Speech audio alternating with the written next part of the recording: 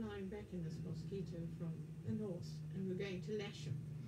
And we're approaching a very big snowstorm. And so, of course, we couldn't talk to each other.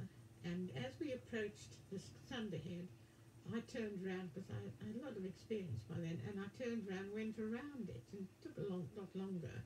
But I knew I'd get icing, probably an engine cut, with the 2 twin engines. So when we eventually got there, when I got to Lasham and I was on the approach, I saw this big black patch right in the middle of the runway.